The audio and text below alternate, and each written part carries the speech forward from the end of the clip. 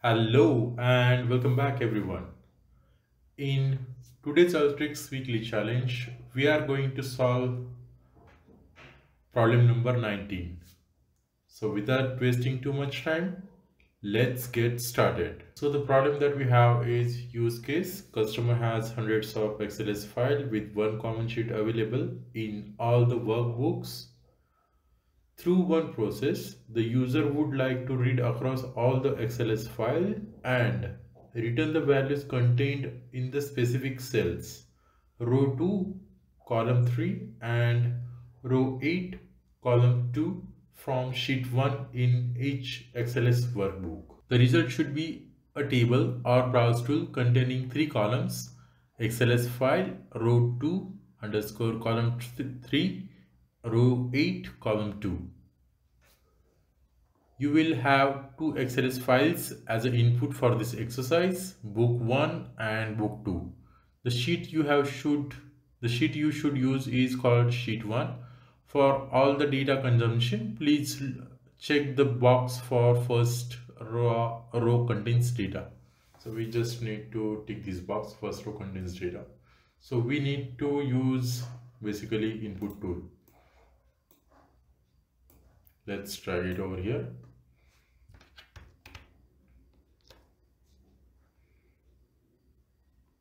Then select the book 1 and book 2 file, which I have already downloaded in this folder.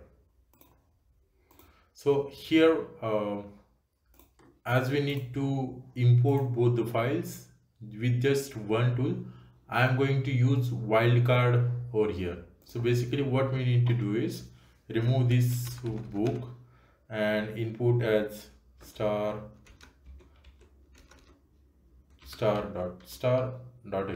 or you can simply go do this as book.xls, and that's what just fine. And also they have asked us to check this box, first row contains data.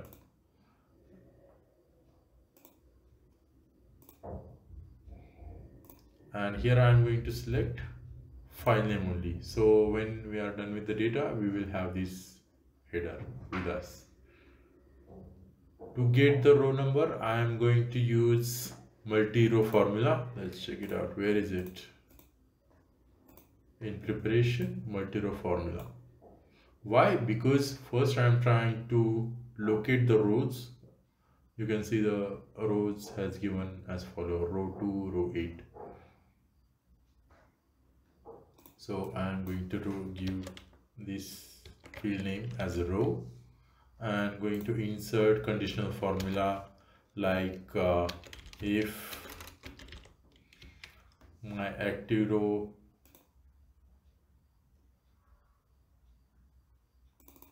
or file name, not or, if my current file name is equal to exactly match with my previous file name, then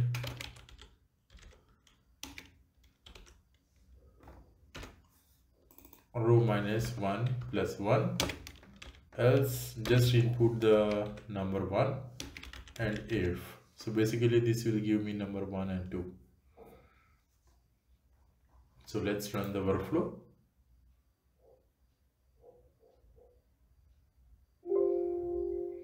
So as you can see that we got this file name and a row number in sequence. Now what we need to do is we need to locate the data which is in row 2 column 3. Row 2 column 3, that is F3, that is 47. So I think we should use the formula tool.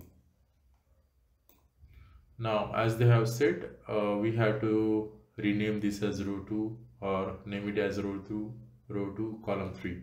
So let's rename it. Give the name as row 2 underscore column 3. Then as we said, if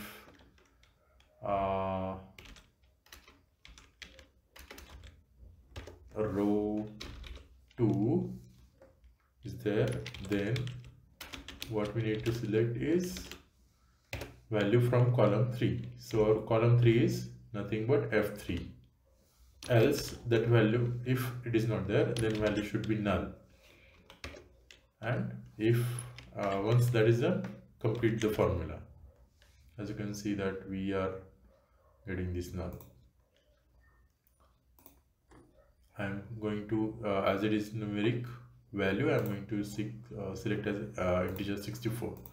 Same goes for next value, that is row 8.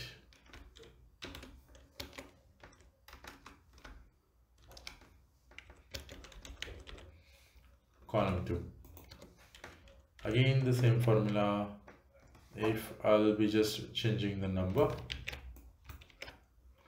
if row 8, then we need to select the value from column 2. So let's change the data type and run the workflow.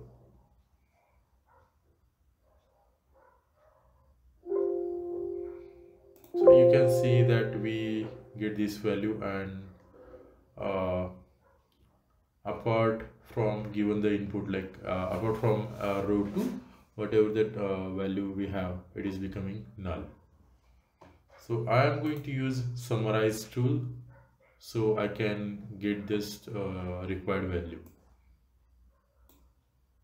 So I am going to group by this file by file name, because this is what they have given, XLS file.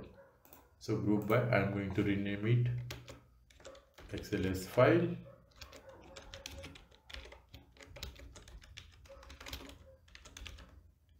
Then I am going to use our desired column by max, so that we will just get the highest value, and whatever the null values, it will be eliminated. So I don't need this max, so I'm going to remove it. Same goes for next column, add by max, and I'm going to remove the max. And let's try to locate the, see if it is matching with our output. Run.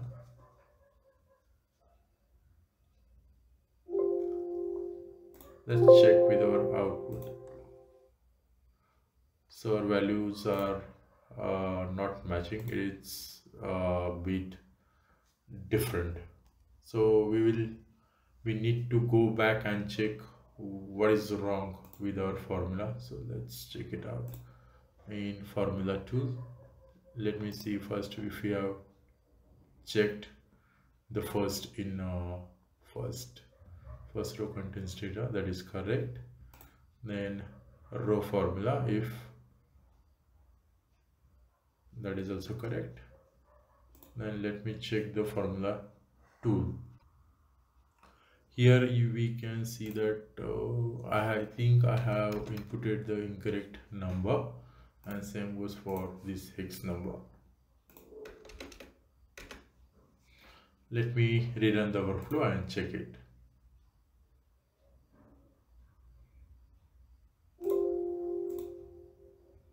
$47.94, $30.60. Yes, our data is exactly matching, and that's how it is. You can use different tools and techniques to get the same result though. So feel free to ask your question or doubt in the comment section. Thanks for watching my video.